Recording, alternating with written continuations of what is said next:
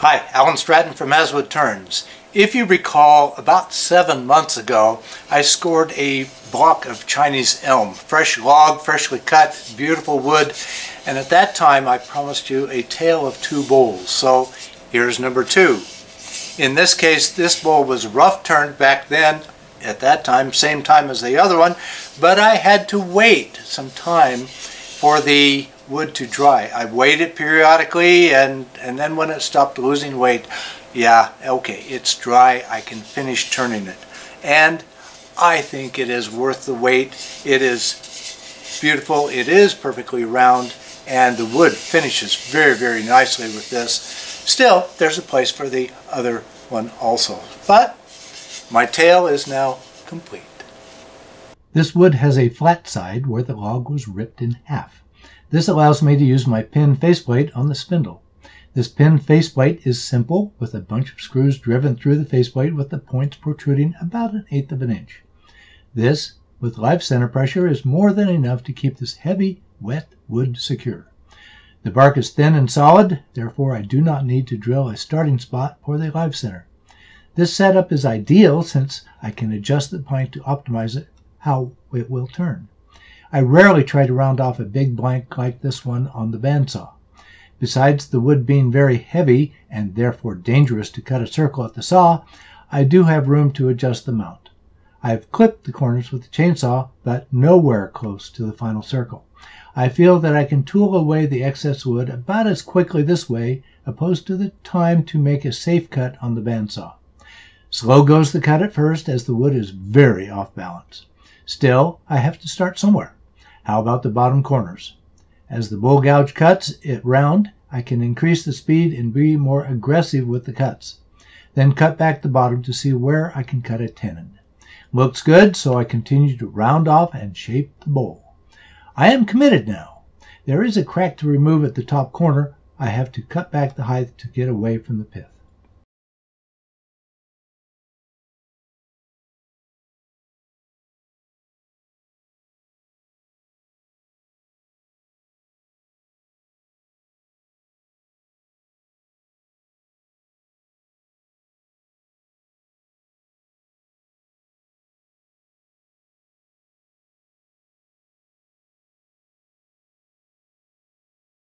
Now swap the pin faceplate for a chuck and reverse the bowl.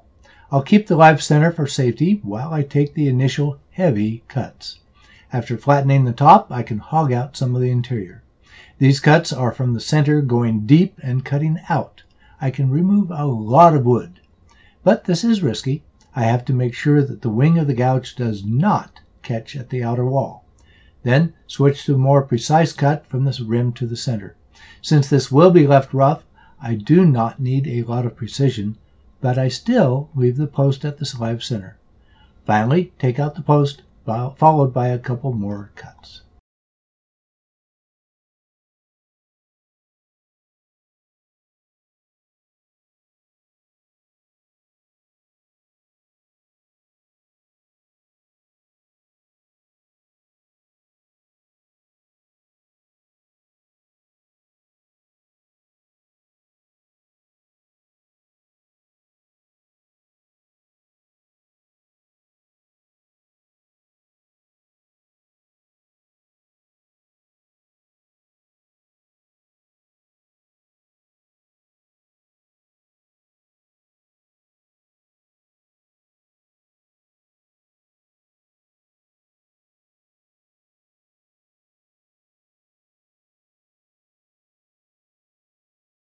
I'm experimenting with Titebond 2 as a moisture sealer.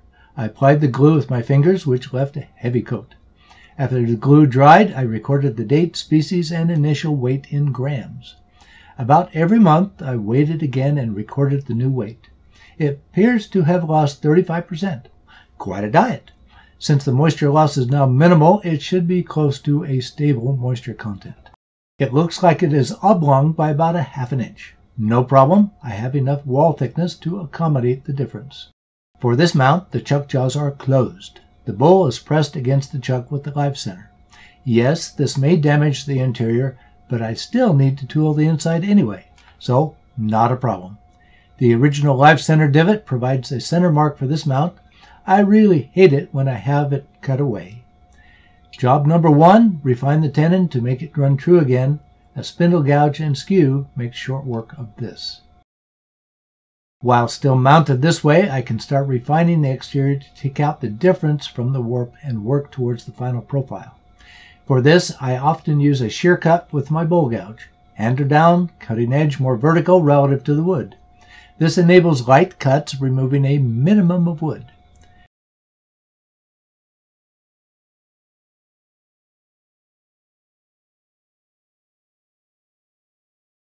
But before going for a final profile, it helps to trim back the rim from the vertical warp. Then I can go for final profile. I like a little flare at the rim. It signals fingers that the rim is near.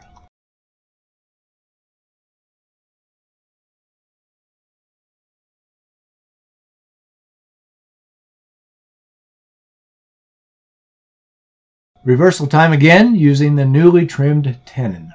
It is time to refine the hollow and take out the warp difference.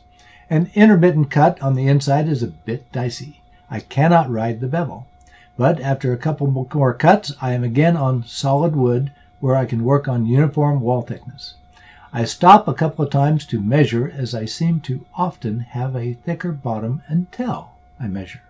I guess it is due to my primal fear of funnels. I finish up with a heavy bowl scraper, staying away from the more vertical sides.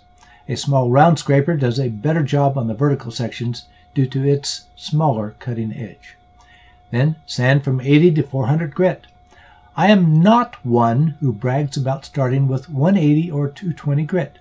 I've seen too many of those people leave tiny facets on their bowls, which would disappear very quickly with 80 grit.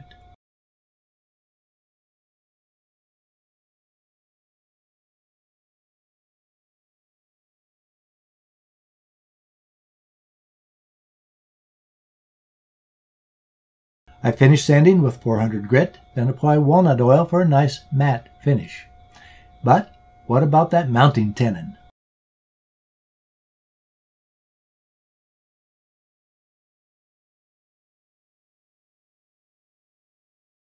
Since I have a set of cold jaws, I will use them. Otherwise, I would press the bowl against a faceplate with the same live center point.